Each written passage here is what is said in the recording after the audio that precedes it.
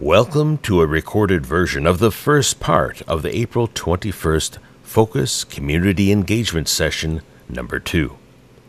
Focus, which stands for The Future of Crystal Lake Library Under Study, is a community-wide effort to gather input and feedback from the community regarding different aspects of the future and possible options for improving library service. Tonight's presenters are Catherine I. Martins, Director of the Crystal Lake Public Library, and Joe Huberty, partner with Engberg Anderson Architects. Ms. Martins will begin tonight's presentation on the topic, Are We Future Ready? And now, Session 2A. Welcome, citizens of Crystal Lake. I'm happy that so many of you chose to join in this community conversation tonight. A long-standing question with respect to the future of our public library in Crystal Lake is, where will our library building be located? The Crystal Lake Public Library opened its doors to the public in November 1913. The facility itself has been a challenge since the beginning. This slide shows you the history of our library's facilities and locations. In 1952, a library was built at 126 Paddock Street on land donated by the American Legion.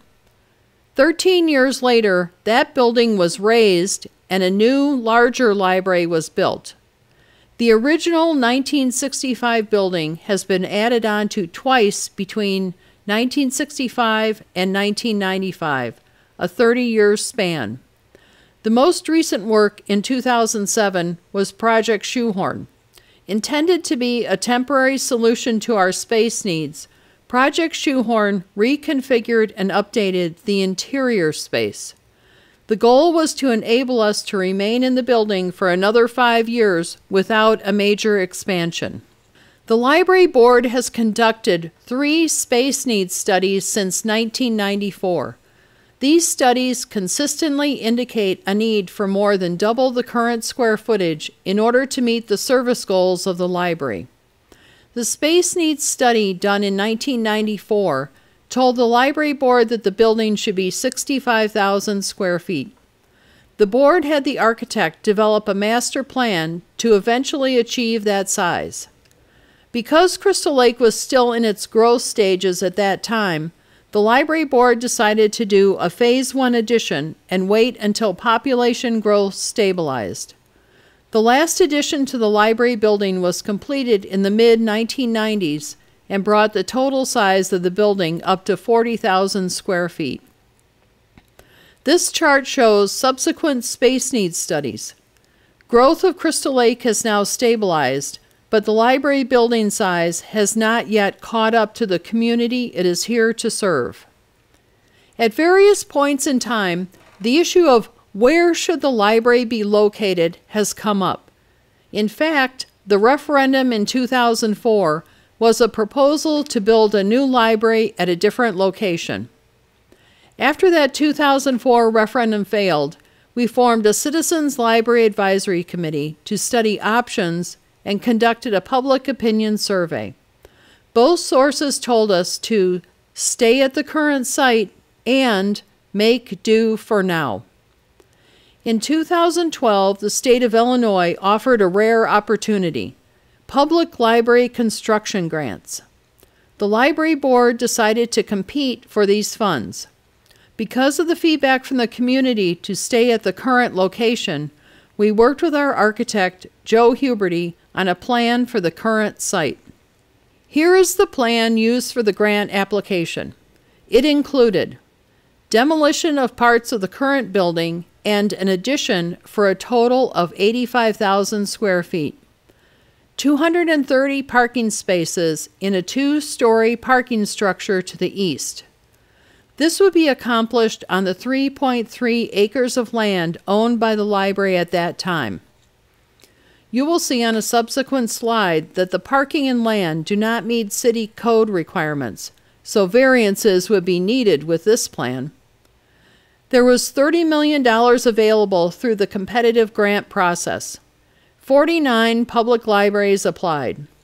Crystal Lake was not successful in obtaining this grant funding, primarily because of our strong local economy. In the fall of 2012, soon after we learned we would not get a state construction grant, the Library Board and City Council met to discuss what now. The City Council tasked the Library Board with investigating all options. After that discussion, the City Council passed a resolution that we have shared on this slide. I'd like to quote a portion of that.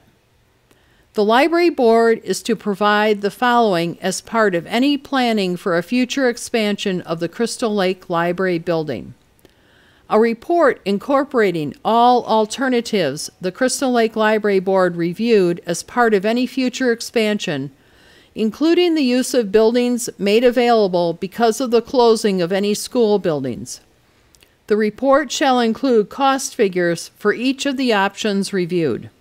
In order to compare sites, criteria needed to be established. The Library Board's Building Committee took on this project. The Building Committee, composed of several Library Board and staff members, as well as 2 City Council liaisons, worked with our architect, Joe Huberty. The first parameter, what size buildings and properties would we consider? The grant application served as a reference point for the maximum size, 85,000 square feet. We used a reduction by 10% as our minimum. The chart on the left shows the parking and land required for each of those sizes according to city building codes. Next, the committee established the evaluation criteria. These criteria were ranked by importance. The criteria are shown in the left-hand column, and the components to be evaluated are shown in the right column. In order to have consistency in the process, it was decided that Joe Huberty, our architect, would complete all the evaluation scoring. We wanted the process to be professional and analytical. The building committee recognized that, as Crystal Lake residents, we could potentially have emotional biases associated with some of the properties. The plan used for the grant application, which was serving as our reference point, was also evaluated and scored using the same process. The goal of the process was to achieve a final number for each option that could be used for ranking.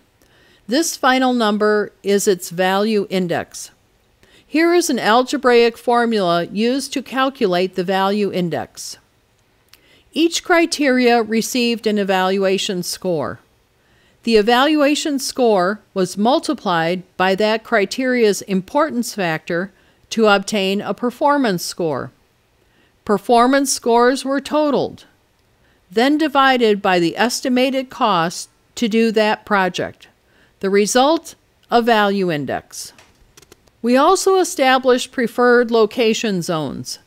Ideally, the library is centrally located in its community. The current library location, at the center of the inner circle, is shown with a star. This map shows 3 concentric circles. The inside circle is the preferred zone, the further out, the less preferred. A 2012 demographic study done by District 47 reported a declining enrollment. There was speculation that District 47 might close a school, and so this was part of the assignment from the City Council. The school board intended to study a broad array of issues related to education within the district, some of which would impact the district's need for space. The planning study was anticipated to be completed sometime between the spring of 2014 and 2015, and they would not know until then if a school would be closed. Rather than wait 2 to 3 years for the conclusion of the study, I simply asked for the size of their buildings so we could determine if any fell within our 76,000 to 85,000 square foot parameters. On the left are the sizes of the buildings. Only 2 fell within our parameters, Indian Prairie and Hussman. The map shows the school locations. As you recall, the grant application was used as the reference point. That was considered site number 1. In addition to that, 23 other locations were considered. Here is a list of the locations. In total, 39 options were evaluated. For example, Walmart Renovate or Walmart Knock It Down and Build New would represent 2 options. The value index was used to rank our investigations. Here is a listing of the top 10 out of the 39 options evaluated. The Walmart, number 1 and number 6, and Garden Fresh, number 2, were deemed to be fatally flawed as they did not meet the criteria for the highest and best use of the land, depriving the community of valuable commercial real estate and the associated revenue opportunities. Numbers 3, 5, 9, and 10 were pursued with a developer, someone from outside Crystal Lake who was interested in developing a mixed-use property involving the library, senior housing, and retail. The developer considered the library a strong amenity for senior housing and a magnet for retail traffic.